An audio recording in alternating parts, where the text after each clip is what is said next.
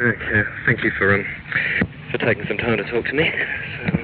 So you busy at the moment? Are you rehearsing for coming out here, or working on any other projects? Well, right now, the thing is just trying to sort out some songs for a new record. Right. And you've got a fair number of them written, or? Maybe half. Right. So in a similar vein to the last album, or? No, they're more acoustically orientated this time. Right. So I and thoughts of a producer. I mean, I thought that Don Was did a pretty magnificent job on the last record. I mean, he did do good. Yeah. No, he's not going to be doing this one, but he might come back and do one after that. Mm-hmm. So, any thoughts of someone you'd like to collaborate with for the next one? For a producer? Yeah. I mean, you've done... Well, it's hard to find a producer, that knows. You have to find someone you can really kind of agree with their decisions. Right. Yeah, well, you've done pretty well with the last two. I mean, thanks. You're on a good run. Yeah. So, from what I've heard about, like the tour that you're doing, I mean, I've been intrigued to hear some of the versions that you've been doing, things like Puncho and Lefty and so forth. I mean, do they happen most nights in the show? Oh no. Once in a while, something like that'll happen, but that's not, that's unlikely to happen every night. Right. So is that a version you're fond of from Townes Van Zant's version, or Willie's version? Where did you hear that, if you don't mind me asking? I haven't even heard it. Someone just told me that it had been done.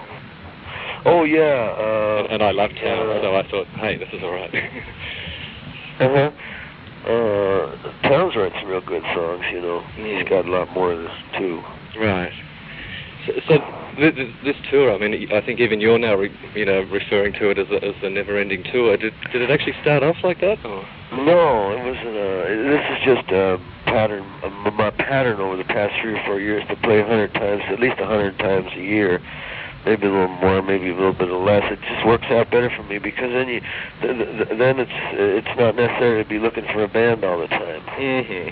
Right. That's the advantage of just going out to play. If you're only going out once in a while, then you have a problem trying to find a band and then trying to find people who aren't playing with somebody else at that time. Mm-hmm. And it's just in the long run, it's better just to go out and do the shows. Either you're playing, either it's happening like that or not. Mm-hmm.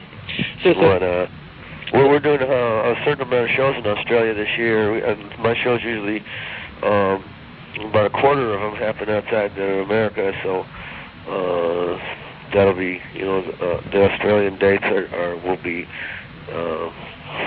add up to just a certain part of the year, right. The yearly schedule. Right. So do you obviously like playing the small venues because obviously logistically you could come out and you could kill all of Sydney off in one night instead of playing. Exactly. Yeah. Mm. Yeah. The sound is easier to control too, and it's not so much circus, Right. Yeah, well, I think, the response here has been people are really excited about, seeing you in, a relatively small place as opposed to, a big sort of auditorium. So. Exactly, yeah. The other sort of rumour that I've heard is that you've been rehearsing with a pedal steel player for these dates. Is that any truth? Well, it was necessary this year to add somebody to my band, and if everything could be sorted out, my feeling is a steel player would be good for my band, as opposed to a keyboard guy at this time. Yeah. Or whatever else, And anyone in mind? Or? Well, someone has agreed to play with me for a while.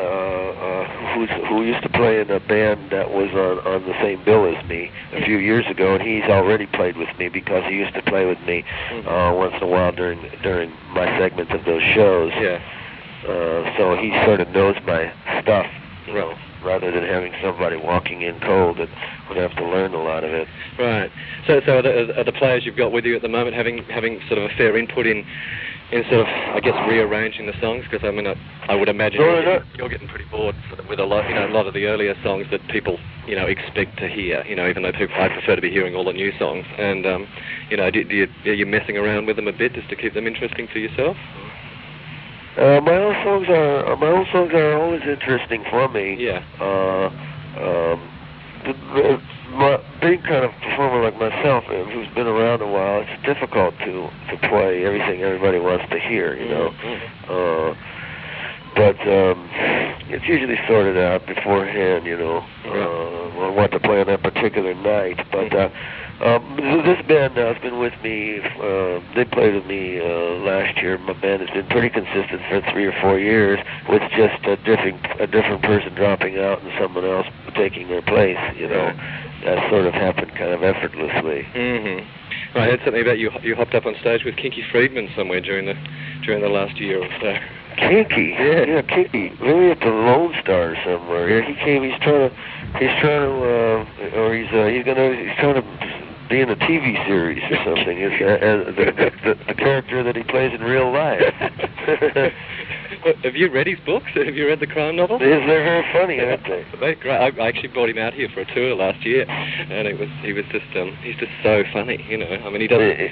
You go. So yeah. So so is the TV series based on the crime book? Yeah, on him. On him, it's him, prime time. Kinky. Cowboy hat and everything. Kinky on prime time. So just this year's been sort of a pretty notable one for you in terms of also recognition of what you've done, like the award in France and so forth. I mean, that sounded like something you really took seriously, as opposed to the usual sort of accolades sort of that have come over. Oh yeah. Well, that was a heavy thing, being given an award by the French government. Especially in the area of creativity. Because of the Frenchman influence in my own stuff. Yeah. Right. So the series of Dreams video too, which I thought was astonishing. I mean, did you have any input into that, or was it just sort of someone who? No. My input on that wasn't really very much. Right. And also just with this tour, I mean, is it exciting for you to play Argentina and Uruguay and all of those places that I was actually surprised to find you hadn't played over the years? Yeah, Argentina. It's pretty dusty down there. But Brazil Brazil was the same 2 times in a row, and it's okay to it's a different scene with you never know really. It's kind of like makeshift sound almost. You're never really sure about the facilities you're playing in, what can be heard, because everything looks so funky, but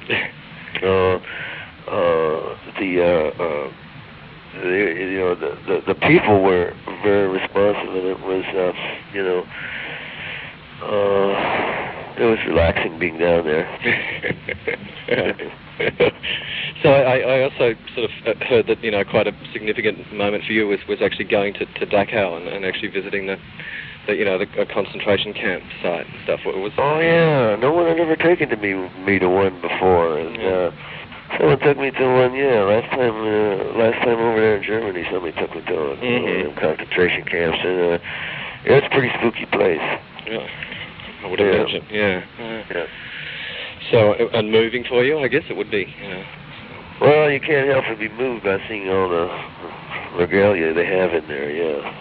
Right. Well, they've sort of tried to keep them as almost like keep them as they were and so forth. Do they? Or yeah, they look pretty much like whatever they were supposed to look like. Jesus. Yeah. Yeah, monuments, monuments to death. Exactly. That they were. So it also supports out here yet another rumour, was that you'd actually asked for Yossi Yindi, who, are the Aboriginal band that have made, astonishing inroads here to play shows. No one has asked me any questions about anybody, so whatever you've heard, no one's really got that from me. Right. So, and where does it go after Australia? Are you intending just to keep on playing? from Australia, it seems to me like my shows move back towards America, by way of New Zealand or coming back this way. Right, and then you'll fit in the new recording, I guess, during that. Yeah, maybe like in the spring. Right. In the spring, we're in Chicago. Seems to be the place that's picked out to do it. Right. So do you find the songs are coming easier these days, or is it real is it just? Well, they're coming natural if they come at all. Yeah. So.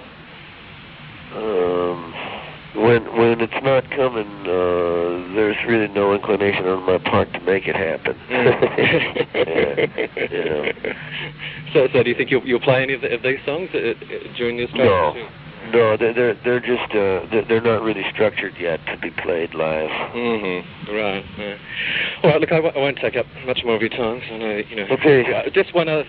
Obviously, you're probably aware that there's been a lot of comment about you out here because of that Gypsy Fire incident. I mean, is that? Oh yeah, is she still around? She's in the paper every second day. First of all, she was quoted in the paper as saying that, first of all, she rang the major radio station here asking if she could have free tickets, and they told her no. And then I think she queued for tickets and then couldn't get good ones, so announced that it would be okay, Bob will give me tickets. And oh man! And she's still planning to write this book. I don't know if you've heard that. Poor girl, I know. So all a bit miserable. Yeah. So have you looked at any of the books that have come out on you? They keep coming out. I mean, do you ever bother to check things out? Not really. No. There seems to be like they come out pretty regular now. So many of them.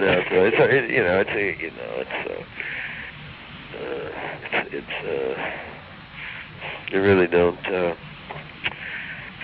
And it doesn't knock me out to read a book about myself, I guess there's better books, or other books to be read and stuff like that. Yeah, exactly. You read anything interesting recently? Well, my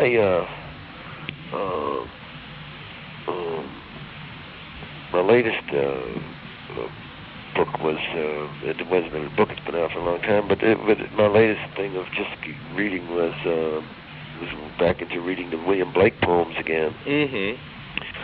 It seems like when you're young and you read them, they don't have the effect on you as when you get older. Right. So when would you have read them last? Because you did the recording. Oh, many. Yeah, No, that was many. It was years ago. When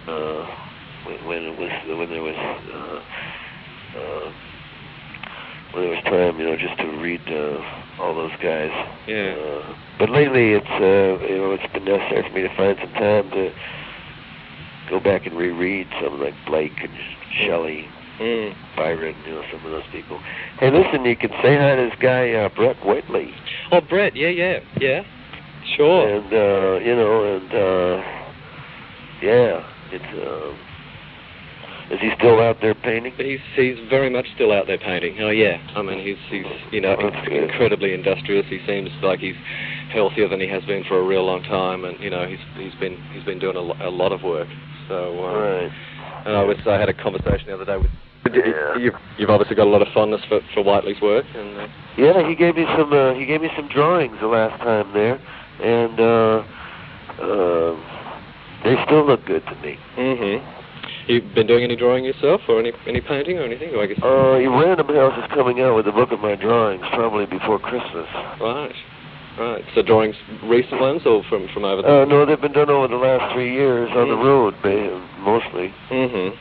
So you're still enjoying this, being on the road and stuff. Does it get to the point where you think, you'd like to get back home? Well, there comes a point for everything, yeah. Yeah. Playing music is a full-time job, Right. It's hard to shut it and turn it off and on like a faucet. Yeah. And especially, with the number of records you've been making recently and so forth. Yeah. So. Yeah. All right. Well, look, I won't I could keep on guest bagging for hours, but I better let you go. So, okay. Thank you very much, Bob. And okay, Stuart. Yeah, I'll see you when you get to Sydney. Okay. Okay. Bye-bye. Okay. Bye. Bye.